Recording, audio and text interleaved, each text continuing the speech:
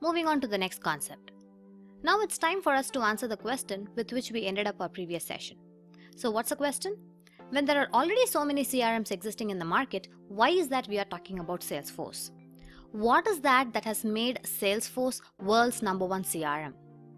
Right? Because consider PeopleSoft CRM. It emerged into the market in the early 1980s. Siebel CRM, it came into the market in early 1990s.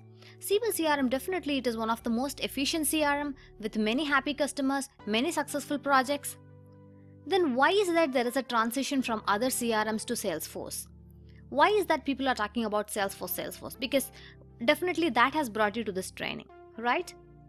So what is there that is a differentiating Salesforce from other CRMs?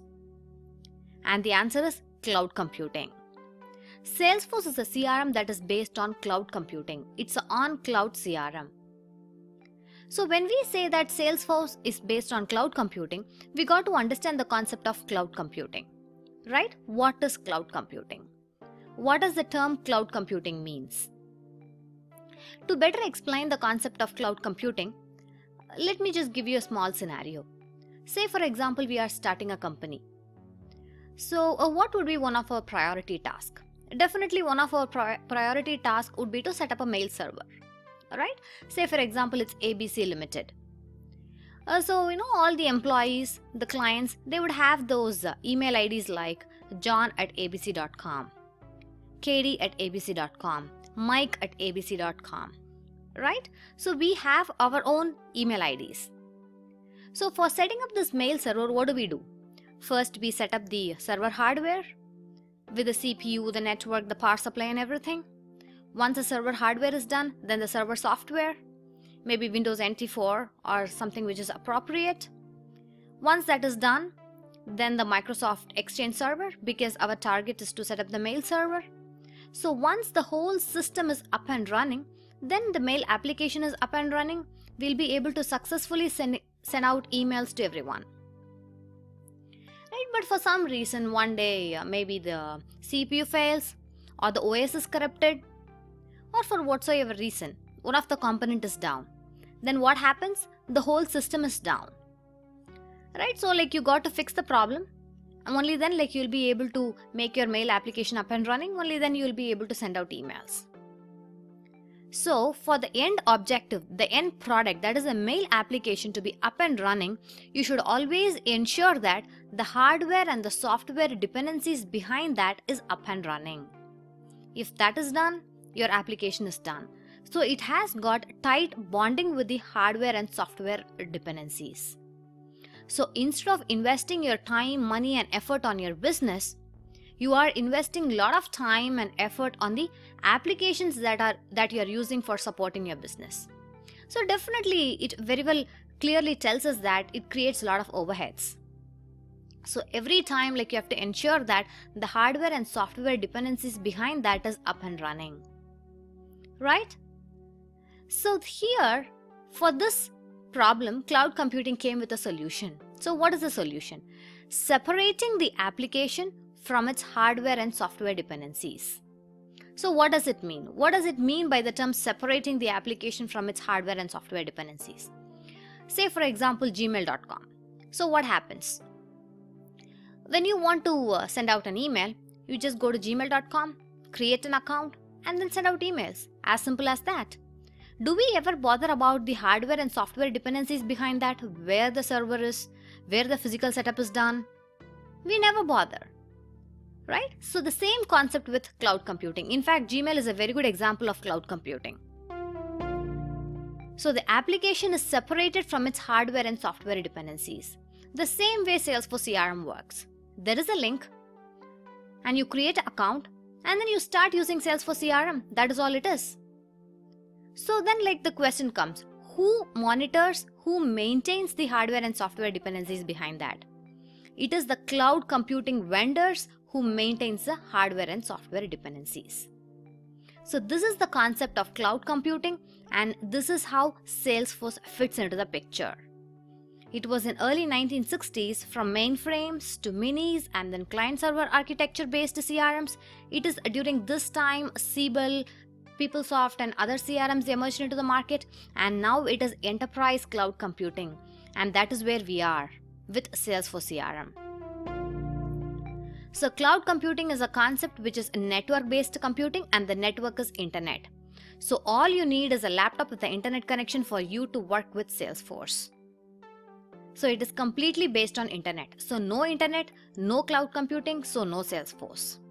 So it's an on-cloud application, and definitely it is an on-demand application as well. So what does the term on-demand means? Means you just pay for what you use.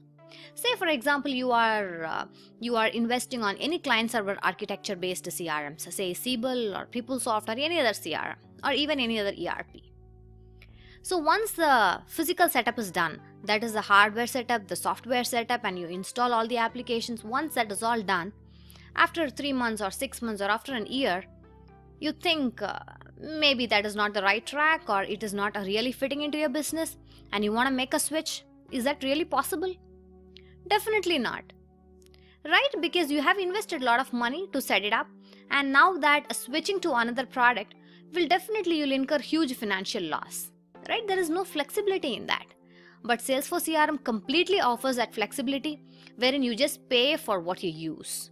So that's the reason it's called as on-demand CRM.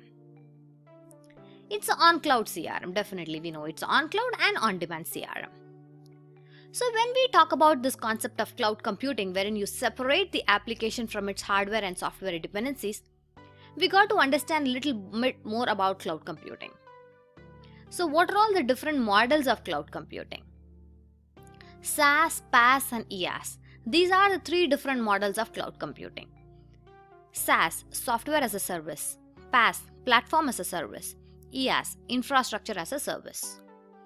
So among these 3 models, Salesforce falls under the category of SaaS, that is software as a service. So what does this mean? To better understand the concept of SaaS, PaaS and IaaS, let me just give you a small scenario. What happens when you go to a restaurant? You order for food, you eat, you pay, and that's all done, right? So the final end product, that is food, is available as a service. You can avail food, you can pay for it, and you can avail the end product. So that is SaaS. That is the end product, that is the application, it is available to you as a service. Best example is Salesforce CRM. The end product, that is the application, is available to you as a service. That is software as a service. Coming to PaaS, that is platform as a service. What does it mean? It means the final product, that is food, that is not available. Instead, they give you access to the kitchen. You got to cook your own food, eat, and then pay for it. Means the final product, that is the application, is not available as a service. Instead, they give you the platform for building up the application. So you got to build your own application and use it. That is called as PaaS. That is platform as a service. And the best example for PaaS is Force.com. And we'll be talking about Salesforce as well as Force.com. In fact, we'll be creating our own custom applications using Force.com platform. And the third one, that is the infrastructure as a service. It is, you don't even have access to the kitchen. Instead, you just have a space. You got to set up the kitchen and then cook food and then eat. Means they just give you the rack space. You got to set up the platform and then build the applications and then use it. That is called as IaaS, infrastructure as a service.